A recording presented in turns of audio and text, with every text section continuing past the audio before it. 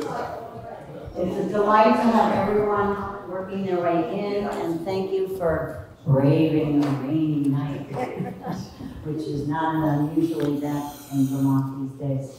My name is Sandal Kate, and I'm here in a kind of a semi-official capacity as the president of the East Montpelier Historical Society. And back in, I want to say, late winter, our group of program planners met, and I knew that this church was having a big celebration this month, and with the Calais Historical Society and ourselves, we thought, well, it would be wonderful to learn more about the history of this building. And back then, I had no idea that someone was typing very quickly on his computer or whatever he was using to write the story that we're going to hear tonight. So we were able to just wonderfully expand this gathering tonight to include all of you folks. And I think that there's going to be eventually a recording of this evening's talk. And I'm not sure how that will be broadcast, but if you keep your ear to the ground, perhaps you'll find out.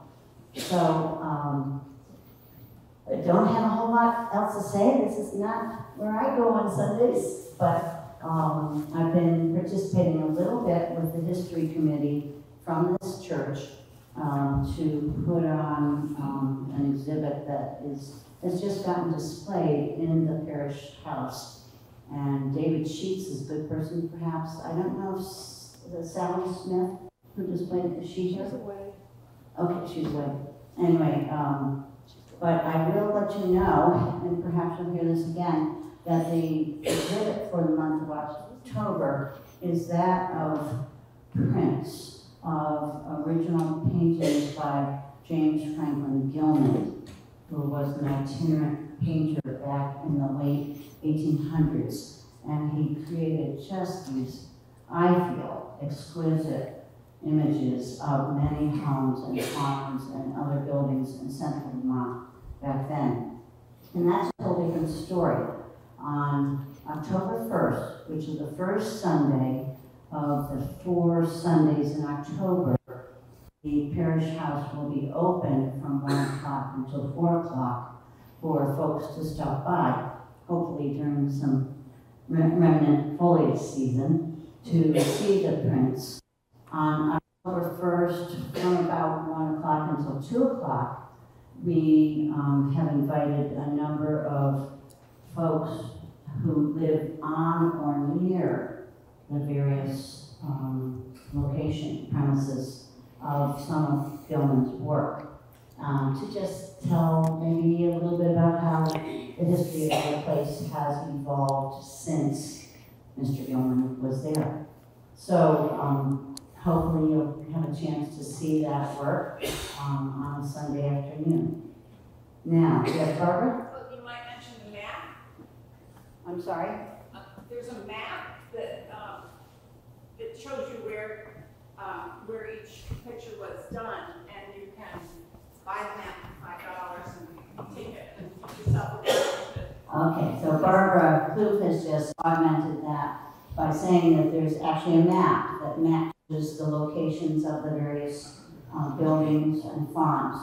And I'll tell you that East Montpelier Elementary School does a wonderful program with their 3rd and 4th graders, teaching them about their community, and they learned about Mr. Gilman. And I'm kind of getting us off the path, but, and one of them said, oh, so he was like the Rembrandt of East Montpelier. And I said, good for you. And they also have done a school tour along this idea of doing a self-guided tour. So anyway, to get you back to this building, I'm very delighted that Tom Schmidt and his work, which you'll learn all about tonight, tells a wonderful story of a strong building that is with us 200 years later from the time it was built. So maybe on a cool rainy night, we can give a warm welcome to author Tom Schmidt.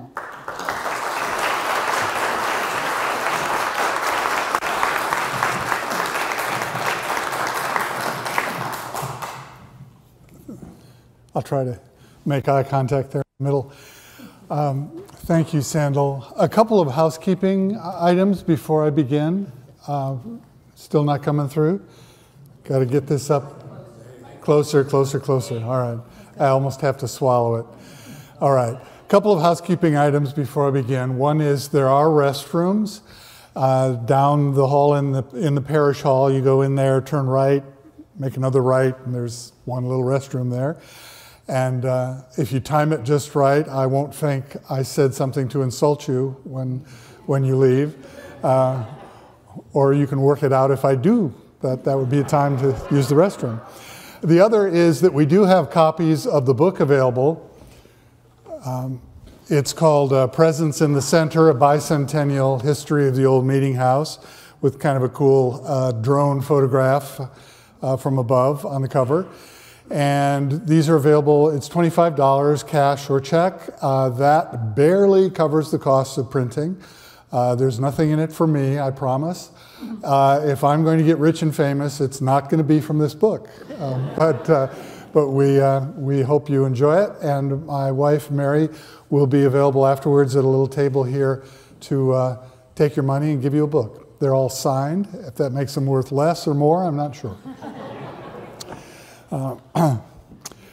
Sandal asked me to say a little about who I am and how the project got started. I'd rather keep that to a minimum and talk more about the building and its history.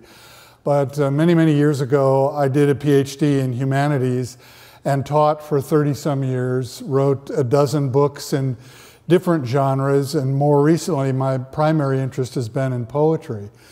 But one day in January, we were having a formation meeting talking as a committee about what kinds of things we might do for the bicentennial.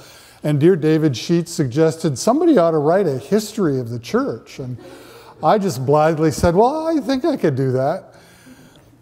Well, I was thinking maybe 75, 80 pages, and it's now 250 pages with dozens of photographs and 75 sources quoted and all these endnotes. And once you get started, it just becomes this tar baby and pulls you in. But for me, it was very enjoyable because it allowed me to kind of rebuild some long atrophied research muscles and look at all kinds of different sources, some that were provided to me by others. For example, Nathan Phillips, known to many of you, was a wonderful sleuth who provided a lot of newspaper articles and made a couple of incredible finds in the Vermont Historical Society Library. Barb Plouffe, as a member of the Old Meeting House, has been keeping archives for decades and was an incredible source of help and information.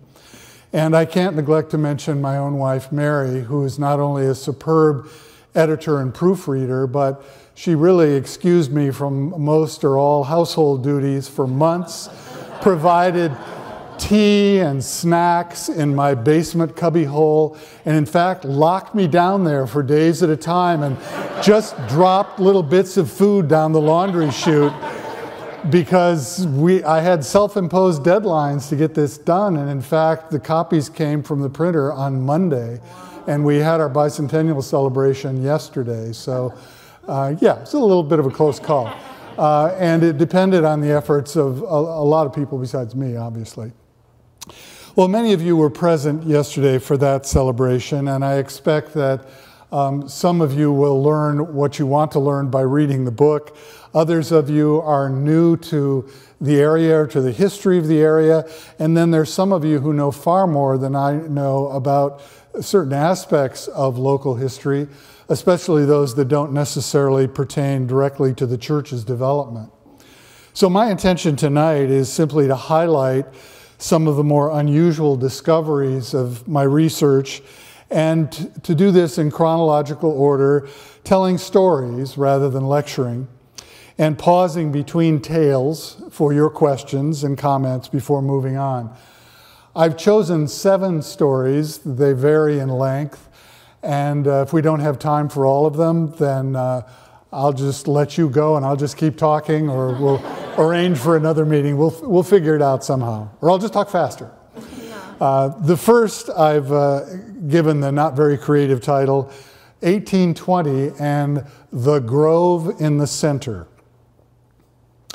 The history of the old meeting house really begins in 1787, when a 21-year-old young man walked barefoot, as far as we know, 200 miles from Massachusetts with his uncle and his brothers, maybe 1 or 2 pack horses, to survey the 40 square miles of newly charted Montpelier.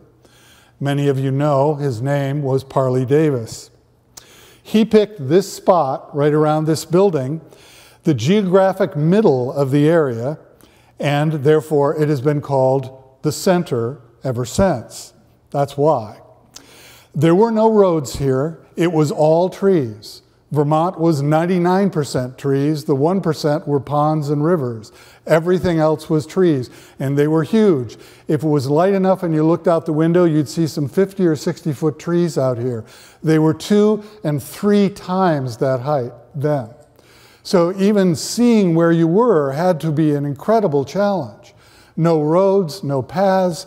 He just showed up here, and he liked this spot because there were big trees that were widely spaced, and he decided this will be my home, and this will be the town or city of Montpelier.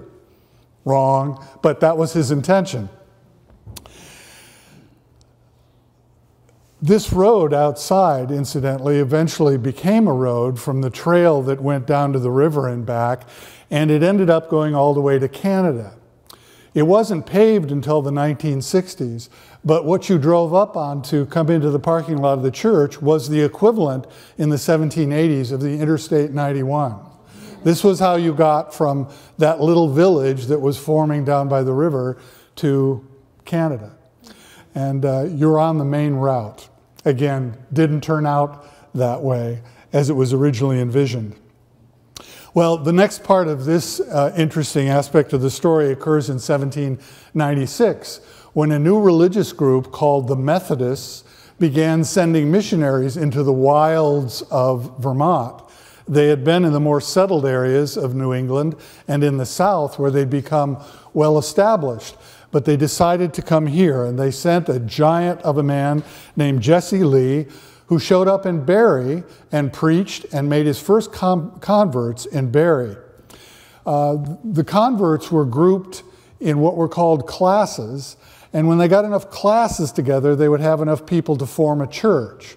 Well, we don't know exactly who or when or where, but at some point in the next 10 to 15 years, there were enough classes within a couple of miles of where we're sitting or standing here that there were 100 Methodists in this area, and it was time to take the next step. This group of classes of Methodists were rewarded by the denomination with an annual regional conference that took place somewhere around here. And I'll come back to that and the content of that conference in a little bit. But the interesting question at this point is, just where was it that they met? One of them, Henry Nutt, who lived in the Nutt House and the Nutt Farm down at the end of Bliss Road, decades later told a local historian that they met in the Grove in the center. Now that particular phrase makes it sound like it was something established and familiar to people at the time. Where was it? We know that wherever this group of Methodists met, they would choose a central location where they could all gather from the farms in the area. We know they would need to meet near a road where they could all see where the others were. They couldn't just go off in the woods somewhere. We know that it would be very convenient for them to have their meetings near a large barn where they could meet during inclement weather, of which we have a lot. This spot checked all those boxes. The barn would have been Parley Davis's barn across the street. He built a large house, which still stands, and I think most of you are familiar with that, just across the street. And there was a large barn that's no longer there. Davis, we have a couple of other hints about where this location may have been too, because Davis and some other neighbors decided that they would make this area around here the eventual town, and so they set aside 4 acres, half on Davis's property and half on the neighbor's property, to be the ultimate town center. And of course, they left the trees here because the trees would be useful to build the buildings. Everywhere else, they cut the trees down, all of them. By 1870, Vermont was 15% tree cover. And most of that was in the Northeast Kingdom. It's now back to 85%. So what you see around here with all these trees and little woods is really growth from the middle of the 20th century. And at the end of the 18th century, they just mowed it all down, and they burned the big hardwood trees for potash, which was a cottage industry in the early decades of the 19th century. And a lot of people made more money selling potash than they did farming. And so they just cut all the trees down.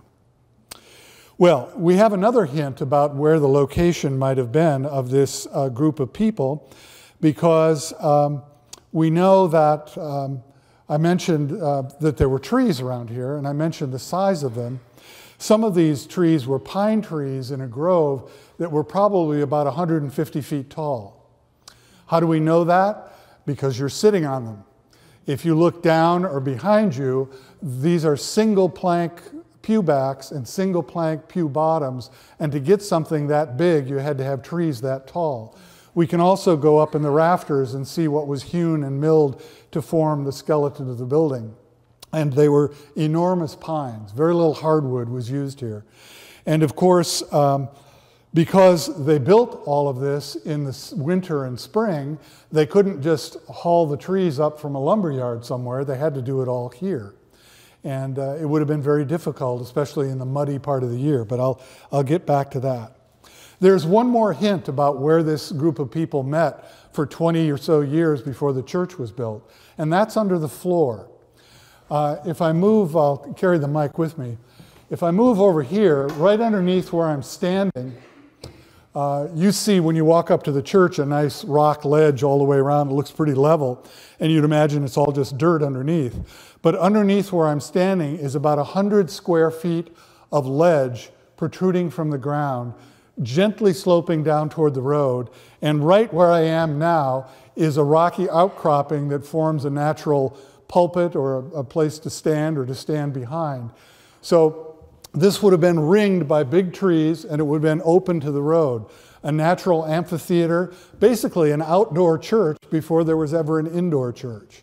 So it's not absolutely certain, but it's highly likely that you're standing on the spot that around 1805, 1810, somewhere in there, the original evangelistic meetings took place in the trees to form the Methodist Society, which ended up forming the church.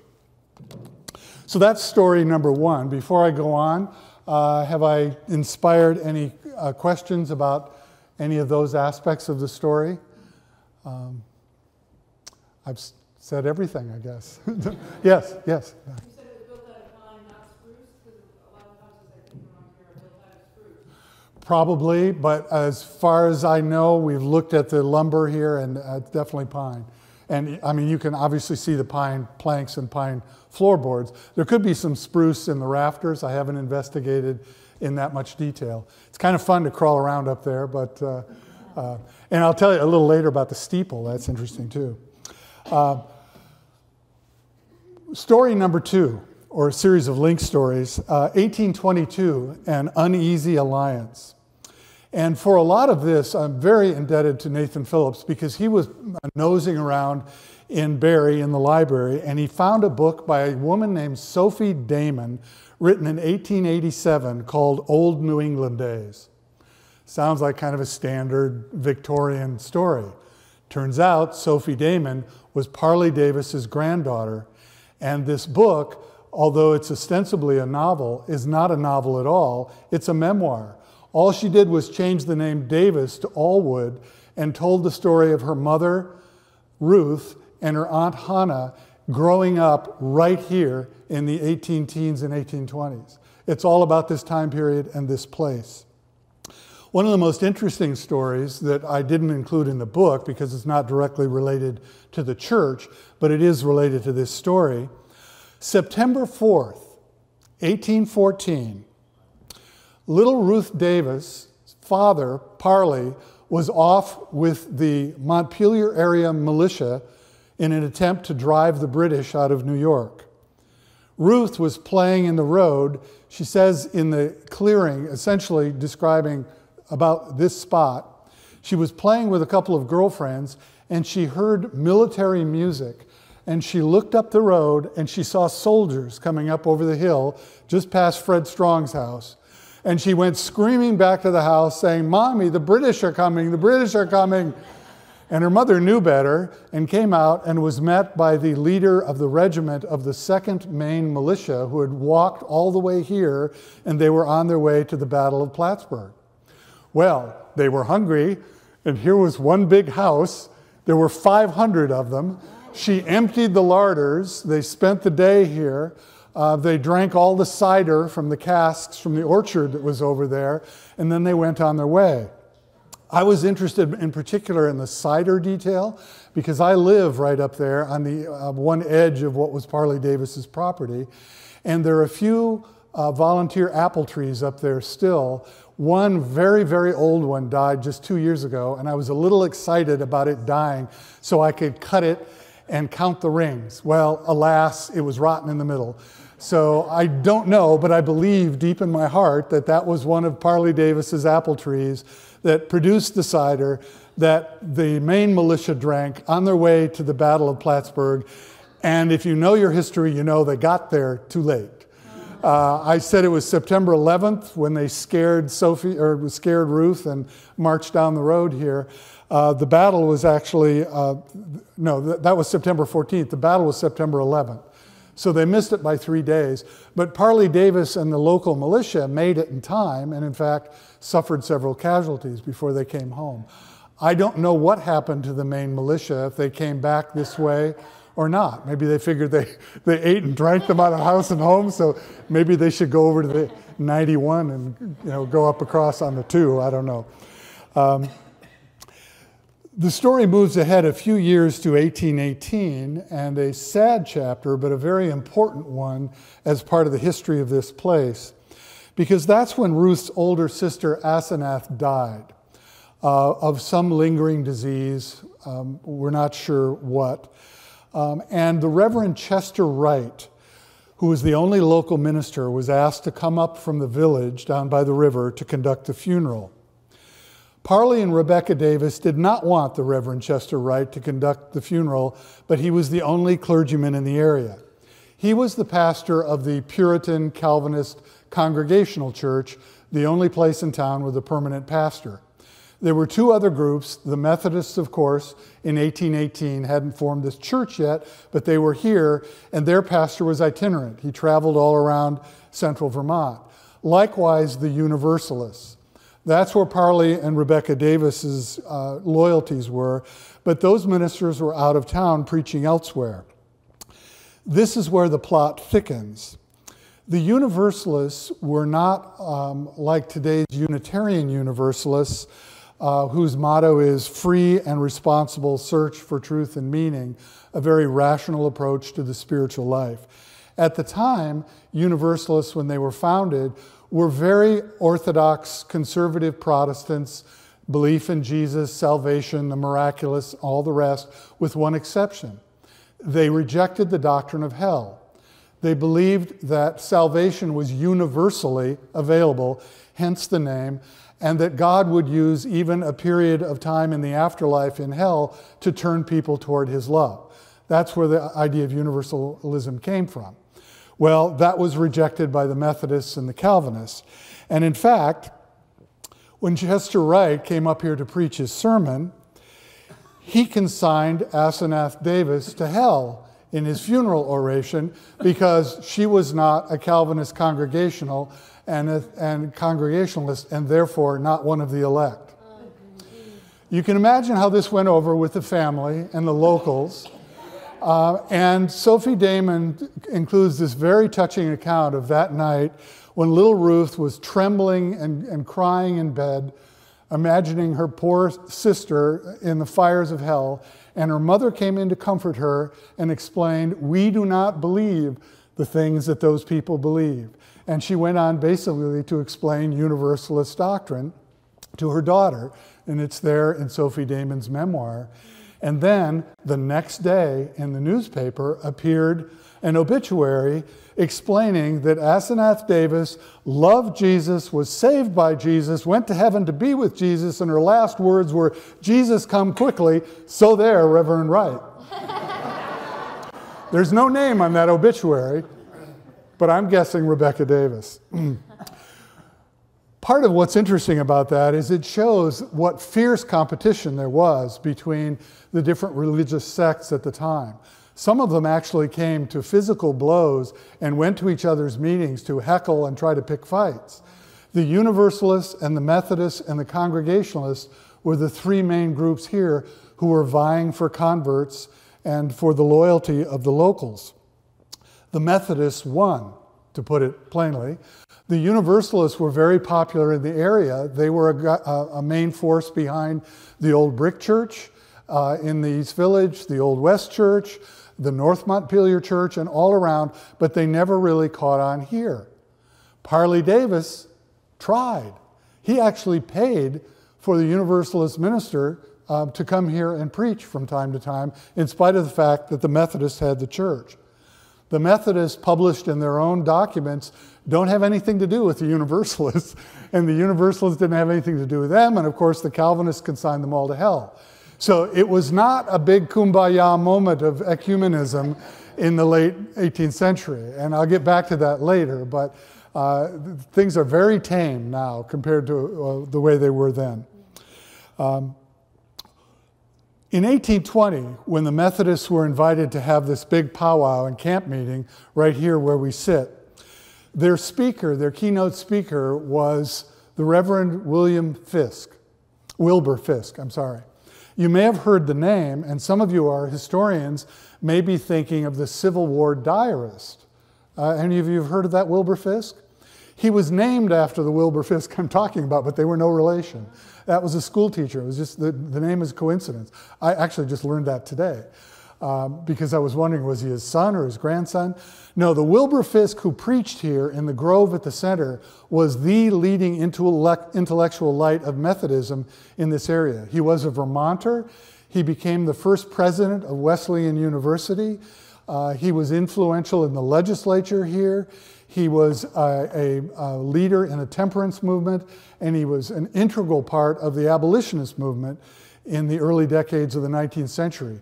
Before it was fashionable nationwide, the Methodists spearheaded abolitionism in Vermont and in New England. The sermon title that day in 1820 in that camp meeting by Wilbur Fisk was "Endless Misery." Now, of course you're chuckling because it sounds like a hellfire and brimstone sermon. But in fact, it was not a denunciation of the heathen and the lost, it was a denunciation of the Universalists. Because if you die without being saved, you experience endless misery, not temporary misery, until you get your act together in the afterlife and turn to Jesus. And everybody needed to understand that. What's interesting about that, and you may be a step ahead of me, is that he was preaching on land owned by the leading Universalist in the area, Parley Davis, on land that Parley Davis would end up leasing to those Methodists to build this church and send his own kids there to listen to Methodist doctrine and finance and become the primary financier of the church, buying 2/3 of the pews that you're sitting in order to build the church. Why would he do that? Because he wanted a town. And in order to have a town, you've got to have a church. And the only people who had the money and the interest in building a church were his neighbors, the Methodists. So they got the church. But what's interesting is when you read the lease and the agreement to build the church, what you see is after the boilerplate information about who's going to build the church and what it's going to look like, the document says that other religious groups can use the building when the Methodists aren't using it. That was the compromise. It's there in the contract, and it's there in the land lease. Again, it wasn't a kumbaya moment of, oh, we all just believe in one God. No, it was Parley Davis making a compromise, saying, okay, you guys get the building, but it's my land, I'm building the church, and there are going to be Universalists in here too when you're done. and they're going to be Congregationalists, including Chester Wright, who's going to come up here and consign us all to hell. And that's the way to do it, because he was a very broad-minded person that way. And he and Rebecca told their daughters to come over here and listen to all three groups, which they did. And his daughter Ruth became a Universalist. And his daughters Hannah and Rebecca became devout Methodists. And they married the brothers Pitkin and became very important citizens here. Pitkin, I'll mention again later, became a general in the Civil War effort to provide materials for the troops. Very influential group of people. And they too were Methodists. In fact, they sat in this pew right here where Carol Witham is sitting. That was the one pew they kept. He sold all the rest, but the family sat there. I doubt if Rebecca and Parley came here very often, except when the Universalists were here, but their daughters sat there. That was the family pew. I also would mention that the book is available. You can actually get it online, Sophie Damon's book, Old New England Days. It's also in the Vermont Historical Library. And I don't have time to detail this, but there's a very moving tribute to her mother and her aunt and their religious differences that were, the dispute was in a context of great love in the family. So they had their differences, a Universalist and a Methodist in the same household, and different outlook on the way God would reveal himself and guide people, but they all did it in a very loving way. So however disputatious the area was in terms of the religious groups, there was one family that we would probably agree got it right in terms of agreeing to disagree in the context of love in one home. Questions before I go on to a third story? There's a lot there. Eric. Extend the mic about another 2 inches. Oh, okay. I need to get closer to the mic, or how am I doing for others? I mean, am I coming through okay, or I get carried away, or would it be better if I just did this? That, I've got a hand free. I only need to wave one arm, so, okay. Okay. Yes, Sandal. Was there any other group forming a church by 1820 in Montpelier, in what we know as Montpelier downtown? Good question. Who else was forming churches? The Congregationalists had their church downtown. The Old Brick Church came next. Well, actually, I'm sorry, the Old West Church was just the next year, 1823, as many of you know. And that, my understanding, was primarily Universalist to begin with. And then the Old Brick Church, likewise. And later, they all changed. North Montpelier came, I think, in the 1830s. I'm not exactly sure. And then the Methodists also built a church that's no longer standing downtown near the courthouse in the 1830s or 40s. And then Trinity Methodist, the big one, in 1874. That became the established Methodist church. But nothing else around here. Well, except for the Free Will Baptists who started coming over from Maine. Free Will Baptists. And they had itinerant Yes. ministers who were traveling Right. here. The Free Will Baptists were trying, and if you've driven around Maine or even northern Vermont, you'll see that they established some churches, but they never really got a good foothold here. Although we'll return to that part of the story, because in the middle decades of the last century, in the 1950s, 60s, and 70s, this was, and the Old Brick Church had Baptist ministers. So they never disappeared, but they didn't build a church in the area. 1822, realizing the vision. Now we come to the building itself. Lovell Kelton, a name that many of you know, took the commission at least to frame the church in 1822, and he built the Old West Church a year later. We don't know who was on the crew. We have a couple of names. It would have taken, on some days when they were raising the frame, it would have taken dozens or scores of people, but we know almost no names. And we don't know who did the finish work or the interior, whether it was Lovell or someone else. We have his diary, and he was doing other things at the time, so there had to be a crew. He was helping build other barns. He and his sons were working on their own farms, and all of this was going on in 1822. It's also a little odd that the agreement to build the church was made in April 1822, and they finished the framing in August. Bad timing, because they had to start in the mud, and they had to work all through the haying season. And the normal time to do this would have been late fall through the winter. And you think, oh, it's cold. Yeah, but you can slide the logs. They don't sink down into the ground, and neither to the wheels of the vehicles you're using or the hoofs of the animals you're using. So a lot of the heavy construction and lumber processing was done in the winter. But they did it in the spring, and we don't know why. In fact, it turned out to be kind of a hurry up and wait situation, because they finished framing in 1822, and they presumably put the roof on, and then nothing happened. They didn't actually finish until late 1825 and dedicate the church in January 1826. January 26th, 1826. Lovell Kelton's diary says it was a cold and blustery day. That's the only reference we have to the dedication of the church. Why the coldest day of the year to dedicate the church? And what happened in between? Well, it's a pretty good guess they ran out of money. They did some other subscribing, sold some more pews, did what they could to raise money in between. And this building, once it was framed and roofed, was probably the workshop, where a lot of the finish work was done inside underneath. It took 3+ years to finish. We're looking at the finished product here, but the construction itself, I think, is fascinating. First, you had to chop down all these enormous trees around here and not stand underneath them while they're falling. And then you have to mill them or hew them into shape. And if you looked up above this plaster in the ceiling, you'd see it's a combination of hand hewing and actually milling the lumber. There was a lumber mill run by this little creek over here, a couple hundred yards up the road, owned by Parley Davis, I believe, at the time. And it was owned by several people over time. And that's where the wood for the church was milled, including the wood for all of the windows, all of the pews, all of the trim. Everything you see was done on site, because Miles and Aubuchon were not open that day. And everything had to be done here.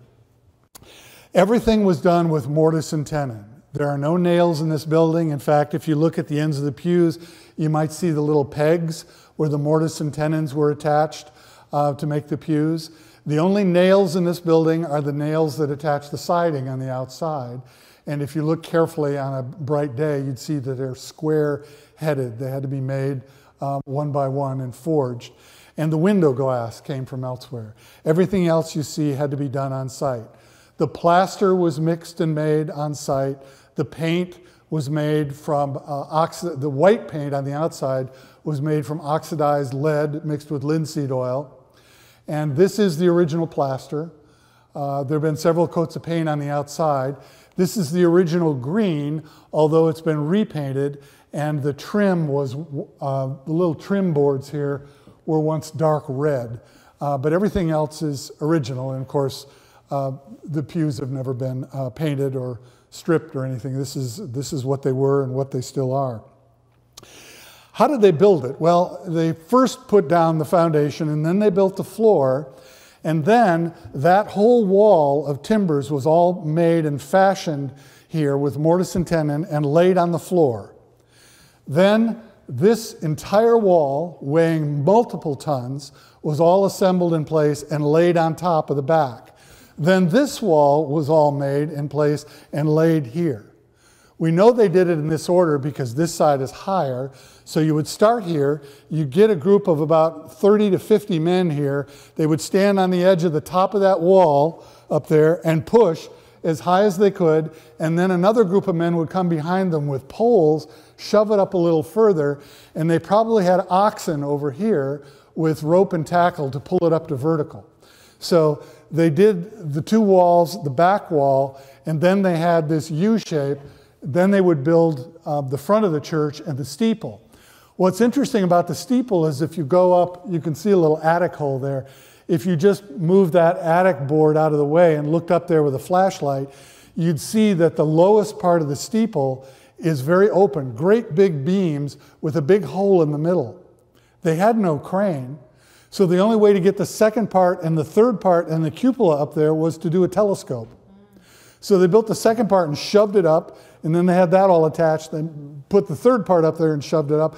I don't know how they got the copper cupola up at the top, because it's welded or soldered together and it must weigh several hundred pounds. There were no cranes, and I don't think they had helicopters, but they had oxen, rope and tackle, and they had some pretty fancy leverage systems, but no cranes.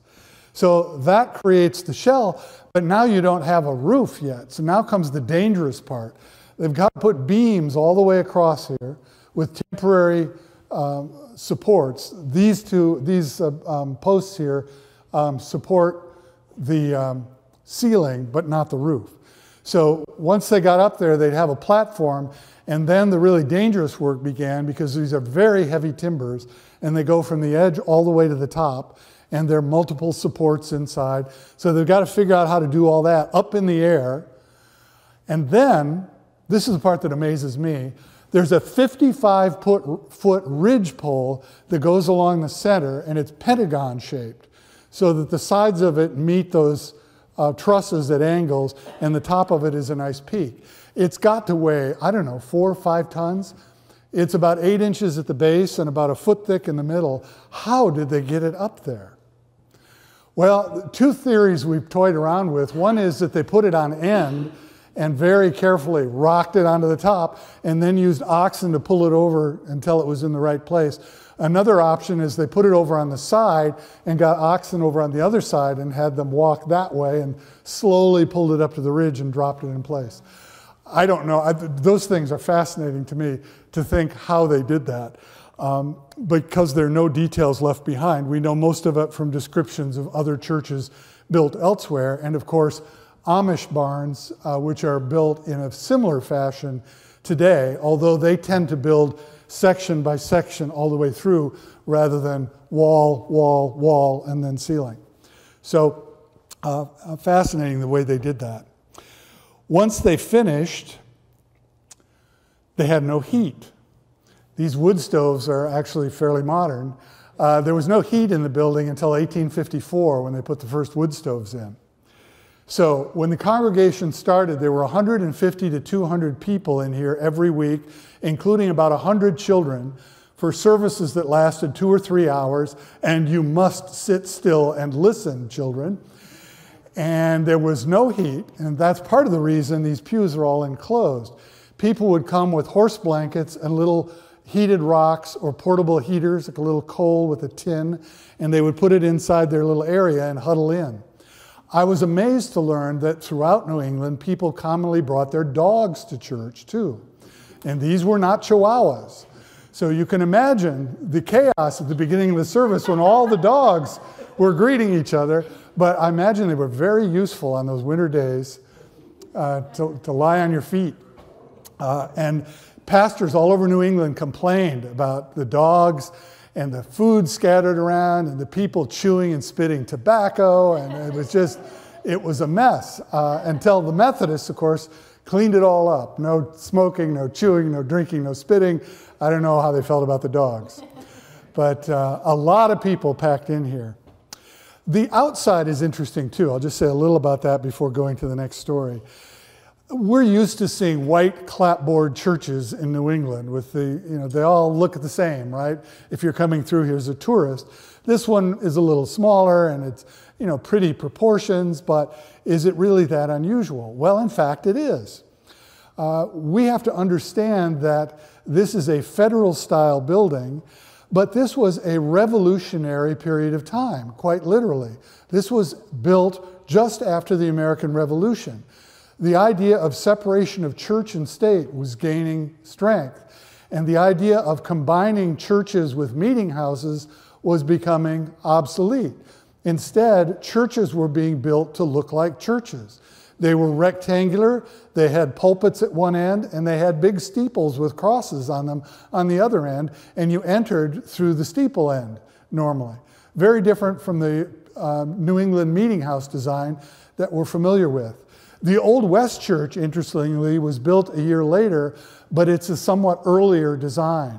It's larger, it's squarer, the pews are square, and there are quite a few details that are different about that we could go into detail on another occasion, but I won't today. So even though they're a year apart, this is a somewhat more progressive design and a little more radical or revolutionary. Again, once it's 200 years old, it doesn't seem like that. It's hard to imagine what the modern equivalent of something like that might be. Fourth story, which links into this one, 1823 to 1826, the mystery of the interior. This is an unusual design because the pulpit is on the wrong end. Every other church you go into in New England, you'll walk in the doors and see the pulpit at the other end. Another unusual feature that you don't see very often, and you probably wouldn't know this, is the graceful curved balcony.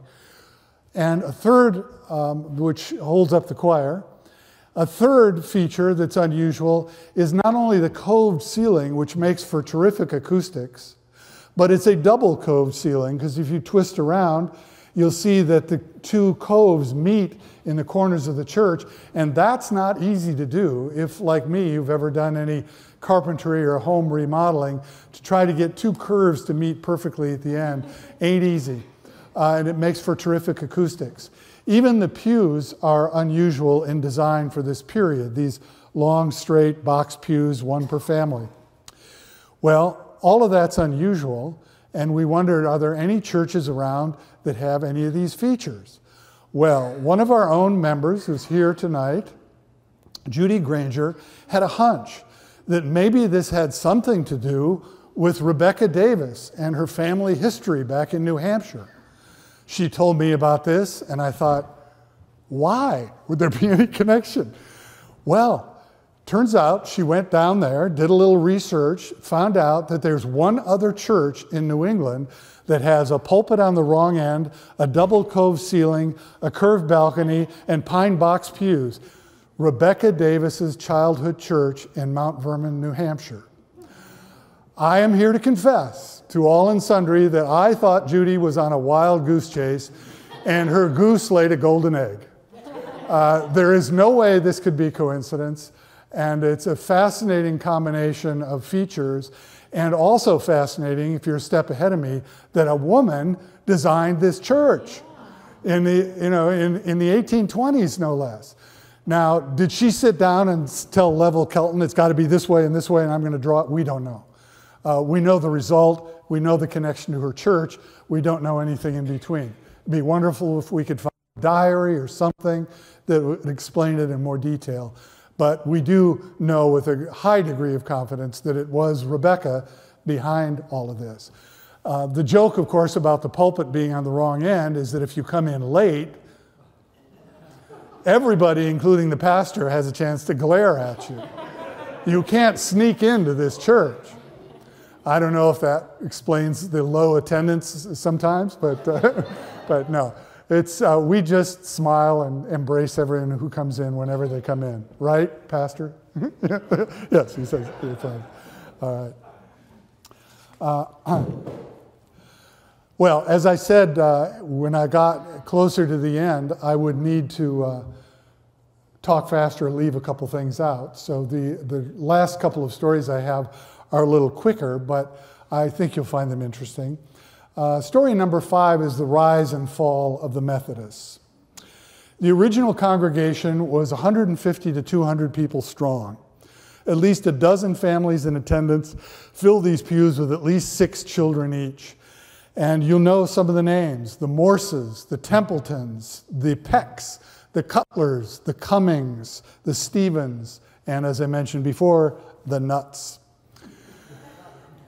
Genealogical research allowed us to come up with quite a few details, and I won't ask you to do this now, but you see the little numbers on the pews.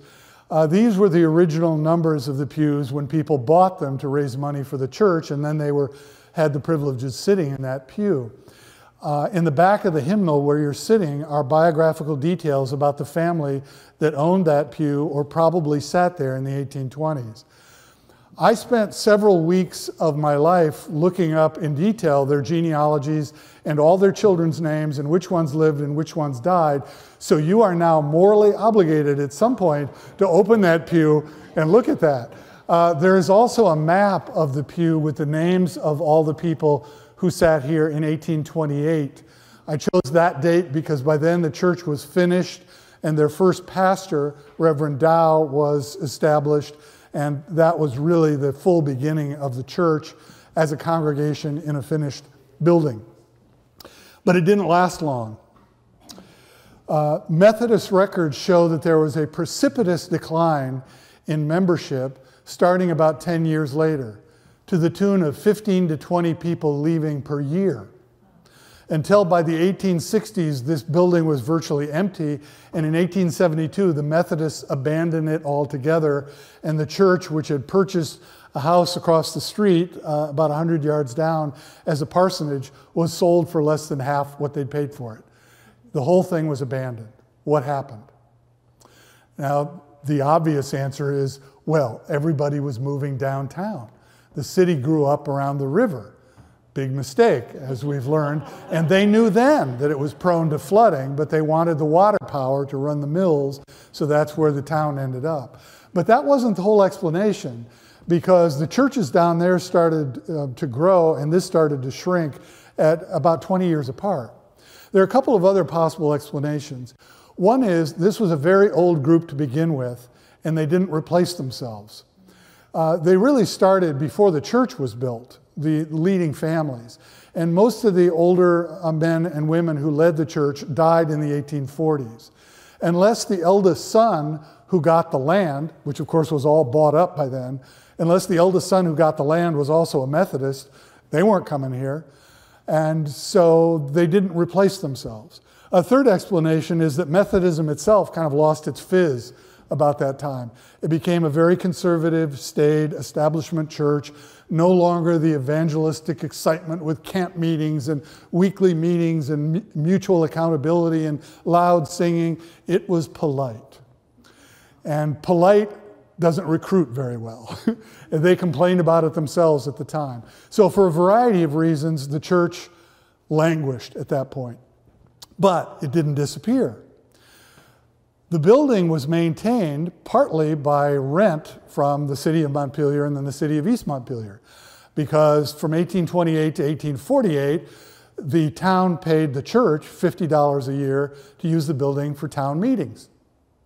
And then from 1849 to 1890, East Montpelier, which was then formed, had its town meetings here until they built a building, a town hall, down in the East Village. So that was a primary source of revenue. The church was maintained primarily by local farmers who didn't have much money, didn't have a lot of wherewithal, but they kept it going by inviting preachers to come up from town occasionally to preach. I thought this went on for about 100 years, that the church was virtually derelict, and that's why it was preserved in such pristine condition. Turns out there was a lot more interest and activity going on here during those years in the early 20th century and onward than we once thought. Again, partly thanks to Nathan Phillips, who dug up a lot of interesting newspaper articles. We know a lot about the people in the community and their activities here. Probably the key feature or the key event was in 1914, they started a Sunday school. And dozens of kids came from all around to this Sunday school. They met primarily in the schoolhouse next door because it was easier to heat. And then later, they purchased the building that's now the parish house. They called it the community hall, and Sunday schools met there. But of course, the parents brought the kids, and what are they going to do? Stand around in the back? And they started talking about, well, what do we do? Maybe we should have more church meetings. And gradually that built up to the point that there were part-time preachers coming from out of town. And then they hired part-time preachers to come here on a regular basis or full-time in the summer. And then they started talking about maybe making this a full-time church in the 1950s and 60s. And that's what happened. The formal transition was in 1966, but it really wasn't that abrupt. It wasn't going from a corpse to a resurrection. It was really going from a very small body to a more formal body where they created bylaws. and hired a full-time minister, which they shared with the Old Brick Church. I'd like to say a little about that at the end, but there's one community event that I want to mention that I think you'll find interesting before I go there. This has been, certainly since the middle of the 20th century, not just a church, but a community center. A lot of arts events, musical concerts. There were 4-H club meetings here. There were dances. They celebrated the end of World War II in that building. There were a lot of things that went on here. And probably the first, and one of the most interesting, was on the 7th of May, 1861, when the Center Meeting House was chosen as the site for a patriotic flag raising to honor the Union cause in the Civil War. There were hundreds of people here. They raised what they called a liberty tree, 120 feet tall, and they unfurled from it a 30 by 12-foot American flag. They had local politicians, including Addison Peck, who grew up sitting in this pew right here and was a local politician. And they had Parley Pitkin, who lived across the street. He was the grandson-in-law of Parley Davis and the general in the local 1st Vermont Brigade. They had a big celebration and a bit of church and state mixed. And you might wonder, why did they do it here? Why didn't they do it in front of the State House?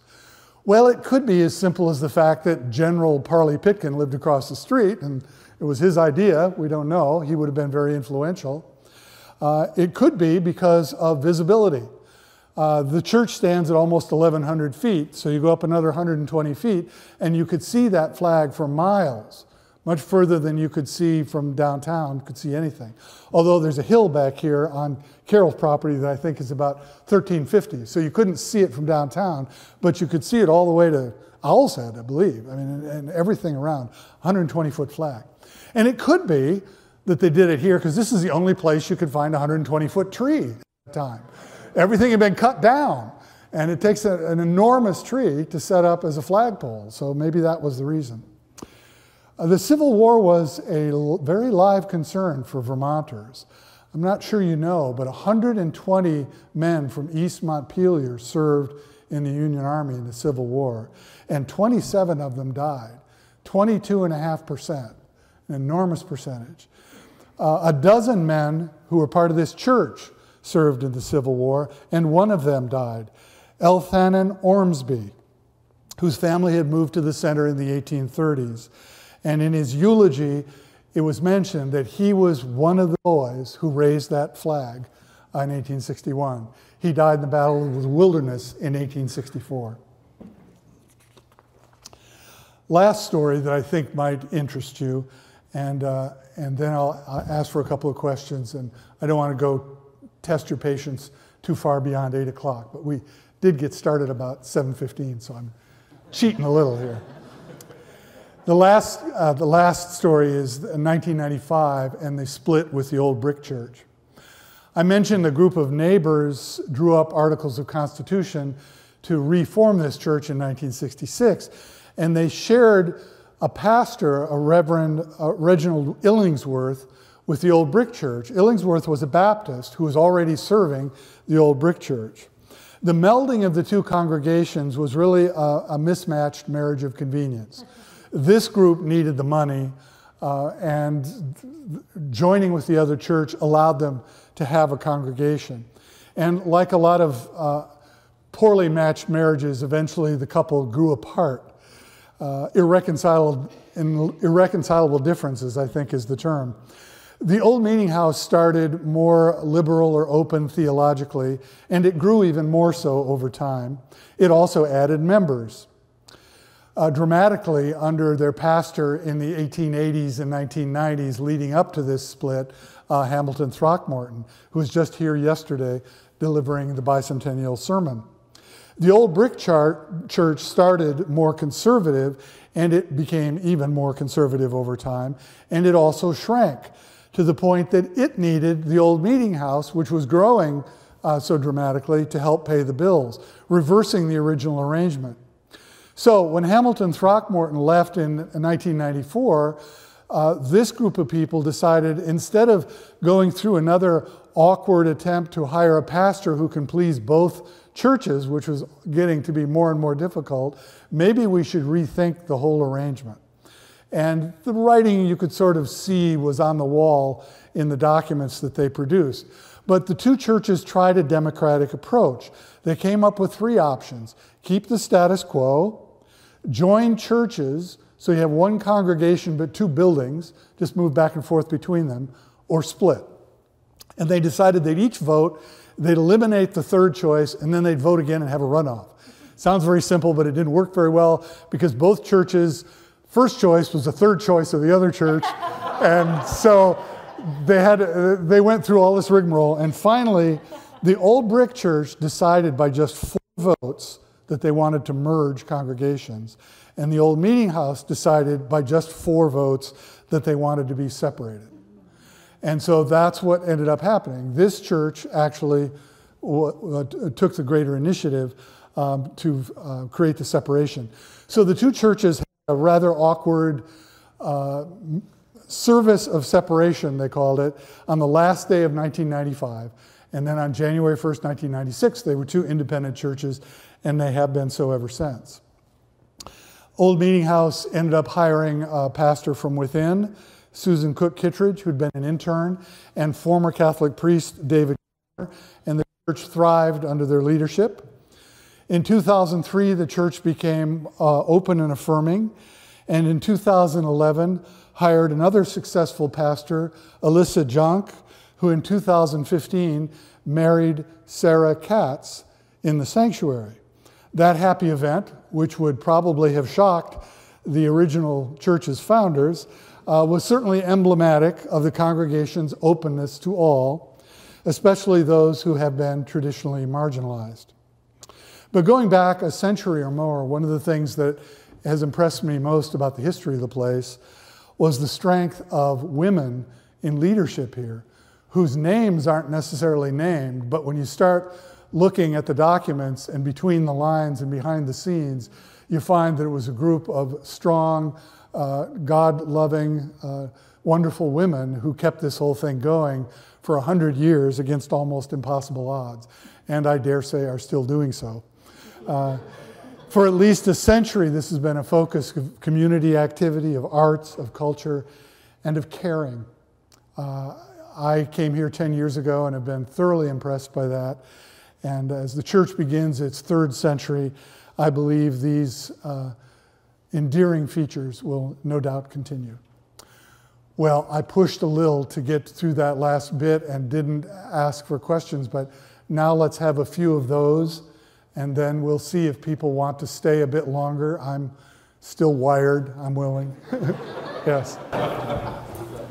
If you discovered any relationship between Old Meeting House We can't hear you. church, The old, and which church? the Adamant, church in Adamant. Oh, have we found any relationship between the Old Meeting House and the church in Adamant? I have not come across a shred of evidence of connection, but a lot of that history is only going to be in diaries and personal memories and would probably not show up in newspaper articles, a few of which are still emerging from time to time. So if there was a joint service, for example, if something happened commemorative here, they would have been invited and certainly would have come. I just haven't seen the record of it. So that's my own ignorance, but not a negation. Yes. Do you know when this church got its name? Yeah. Has it ever changed, or has it always been? Sandal asked when the church got its name. Obviously, it wasn't old for a long time. It was called the Center Meeting House, and then for a while, some of the documents referred to it as the Union Meeting House. I wonder if that got a little confusing with Union Meeting Halls. I'm not sure. But then they had the Sunday School Union, and it used the word, so that seemed okay. And then I kind of have to laugh because for a while it was called the Old White Church, which was not a description of the people, I don't think, although it sort of was. But the church was white, and by that time it was old, in the 1930s and 40s.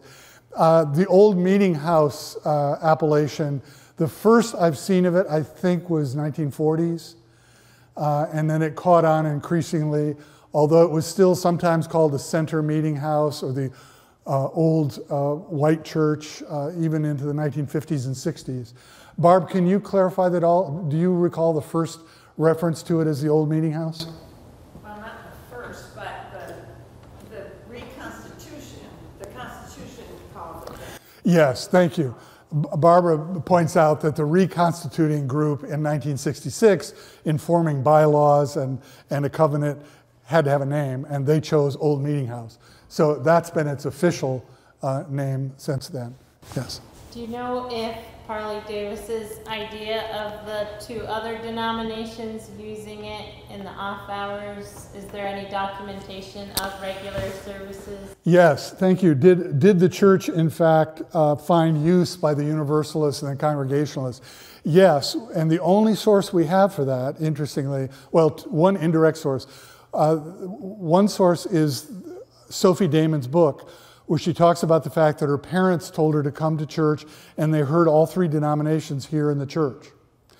The other is that we know that Parley Davis actually wrote letters to Universalist leaders in New England asking them how it would be possible to form a Universalist church here. He was still paying the bills for that itinerant preacher and hoping to pull it off so that there would be a building. If he'd lived long enough for the Methodist Church to wane sufficiently, maybe he could have gotten people in here. But I don't know how many Universalists there would have been to replace them when the Methodists moved out. The Universalists basically, by that time, were no longer the Universalists that I described. Later in the 19th century, the Unitarian Universalists became more what we're familiar with today, less orthodox evangelical and more focused on a reasoned approach to religion and spiritual growth.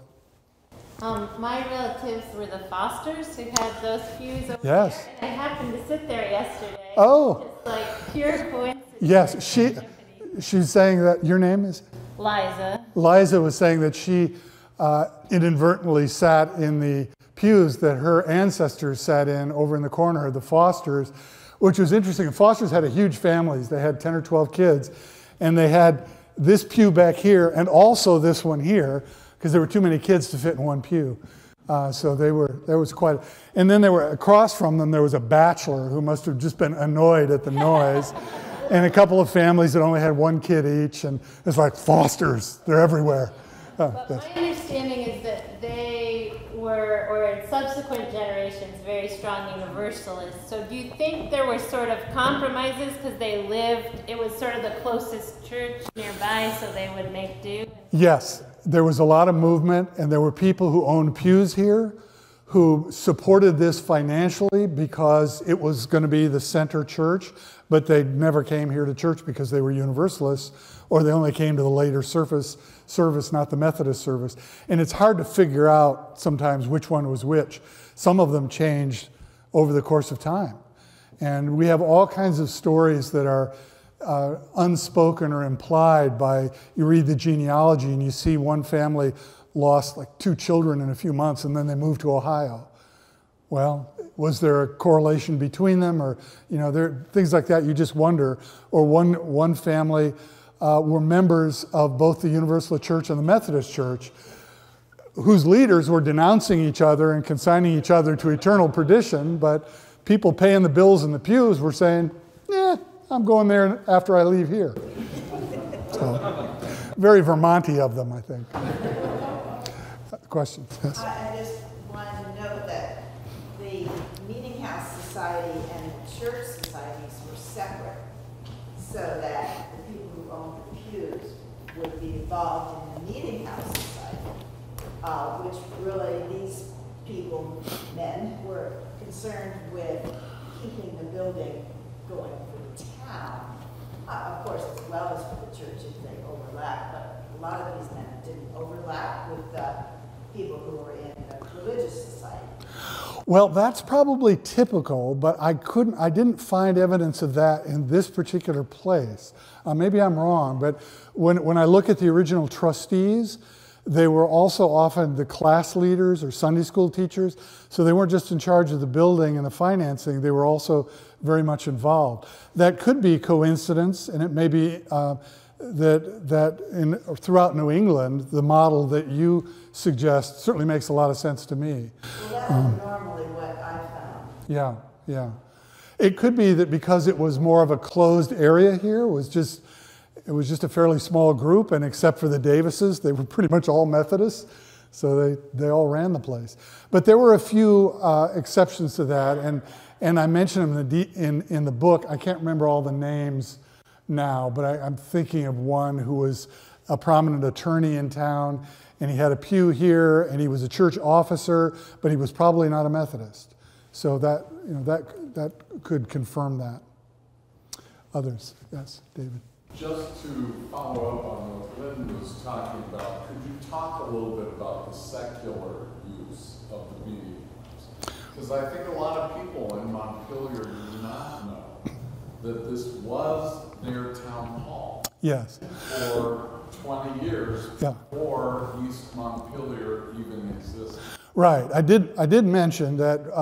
I didn't mention that from the 1790s to the 1828, town meetings were in Parley Davis's house. From 1828 to 1848, they were here, and then when East Montpelier was split from Montpelier, East Montpelier town meetings continued to be here until 1890.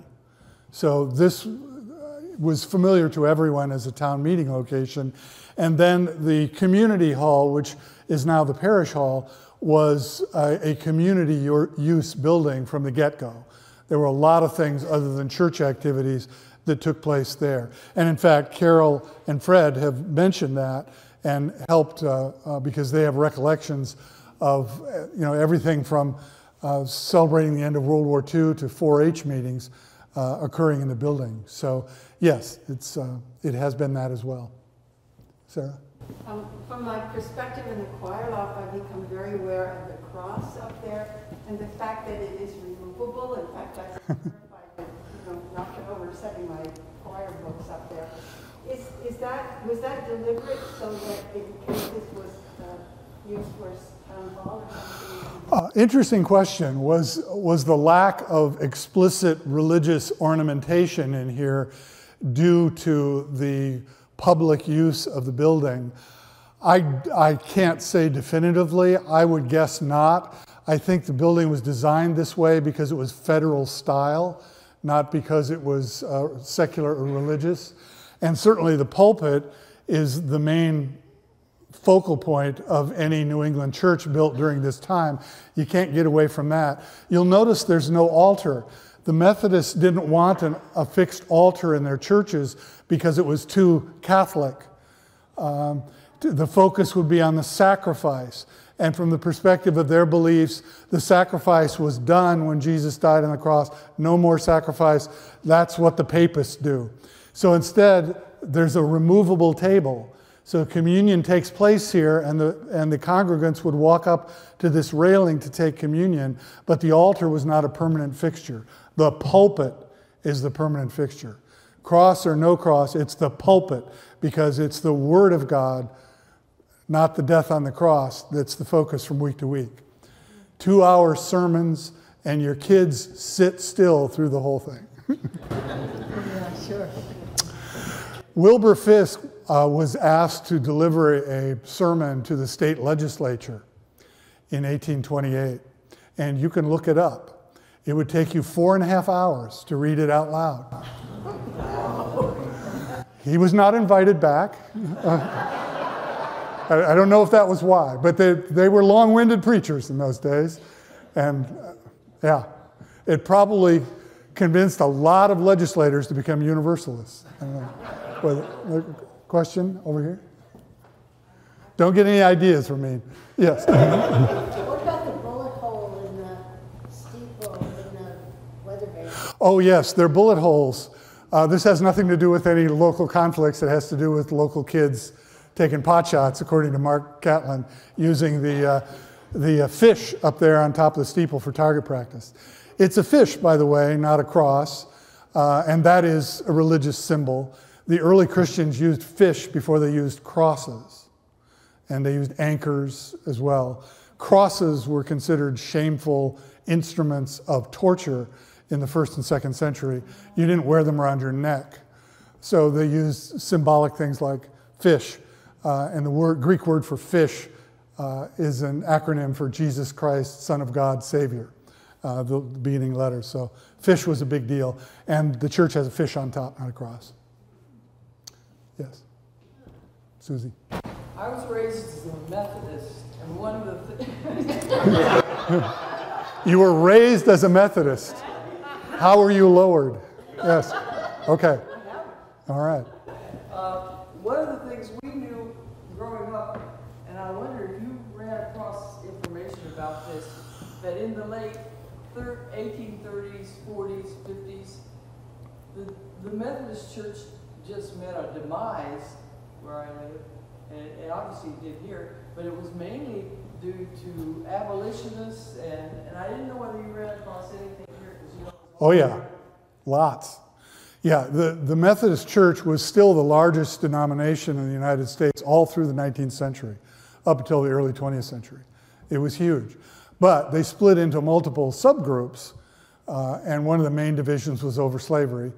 And Wilbur Fisk, the aforementioned Wilbur Fisk, was a main proponent of resettlement of freed slaves rather than outright abolition, because he believed that if the slaves were freed outright all at once, it would be terrible for them and it would throw the country into chaos.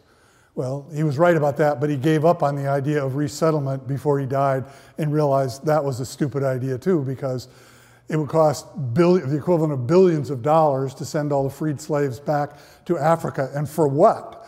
What would they do when they got there? So they realized that wasn't a good idea either.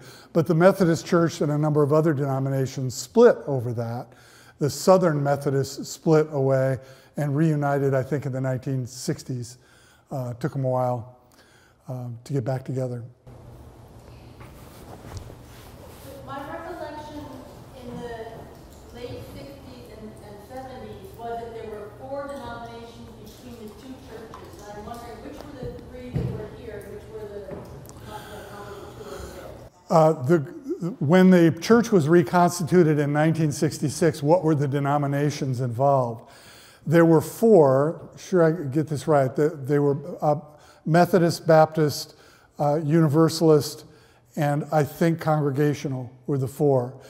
And the Congregationalists ended up becoming the United Church of Christ, and the Universalists and the Methodists kind of fizzled out for lack of interest on either side, and the people with more Baptist leanings tended to gravitate toward the old brick church. So the bylaws here initially named all 4 of those denominations, but the main group of people who reconstituted the church in 1966 were fiercely independent from a religious standpoint, and for the most part didn't want to align with any one of those 4 denominations, and they ended up prevailing, really. The church has never officially aligned with any denomination, even though most of its pastors for the last 40 or 50 years have been United Church of Christ. It's not officially a UCC church even now. I mentioned in the book, it may look like a duck and walk like a duck and squawk like a duck, but it's not a United Church of Christ church. So, yes? I wanted to ask what year East Montpelier moved to Montpelier to make that the capital. I missed what year. Oh, 1849 was when the split occurred. And there were politics involved that I don't thoroughly understand. Some of you probably do. But the northern 3/4 of the original Montpelier is now East Montpelier. And the southern chunk is Montpelier. Did that have anything to do with the train coming into Montpelier? Did it have to do with the train? Can anyone speak definitively to that? Parley Davis, incidentally, among many hats that he wore, was the first person who pushed for having a train service come through here. He and Rebecca just did everything. Yes. I don't really know whether it had to do with the train. I don't believe it did, Montpelier had become a village in 1818, and by 1848, it was ready to get rid of the farming area because the roads were too expensive. Oh, okay. And they were actually aiming to be, you know, the state capital, only the state capital, and that was their image. So the people in Montpelier initiated the division. And the East Montpelier people were sort of lukewarm. They didn't have the clout to fight it, but they ended up being pretty happy. Okay. Just reiterating that very briefly for the sake of those who can't hear from that distance, there were political things involved having to do with wanting to establish the capital and to distinguish what we call the downtown area, what they call the village, from these hillbillies up here, this rural, unpaved, expensive to maintain area. Yes. You know, you said that Parley and Rebecca had quite the partnership, and you spoke to the women. I hope you all know that Rebecca Peabody was known as a doctor, not just a midwife. She was known as a physician. She was trained as a physician by Colonel and Dr. Moses Nichols, who trained several others in that southern part of New Hampshire where she grew up. She was quite a skilled woman. She could do amputations. Yeah, she was amazing in a lot of ways. I mean, I like her best because of the way she handled the Chester Wright situation, but somebody else whose leg she fixed probably liked her better for that. Also interesting, the third minister of the church was James Templeton, who grew up here, and he became a doctor after he left the ministry because he was at a minister's conference in the city in Boston, and he had some ailment, and he asked doctors about it, and he was so impressed, he decided, oh, I'll become a doctor. And his two sons became doctors, so there were actually 3 generations of Templeton doctors operating out of this neighborhood, but no more ministers after that. And the Templetons also took in 3 to 5 black preachers, itinerant preachers, who traveled the area. Yeah, which is another topic altogether. There were 2 Montpelier people, one East Montpelier, one who lived downtown by Shaw's, who were active in harboring runaway slaves. As far as we know from the historical records, they weren't hidden here because it was too far north to need to hide them, but they were helped along the way. So there is, even here in Lillywhite, Vermont, there's some history of positive impact on the whole racial divide of the country, especially during that period. Well, I think we're now at 8:27, so I've exceeded even the 15 minutes that I gave myself for starting late. So thank you so much for your attention. Mary will be around if anybody's interested in a book, and thank you.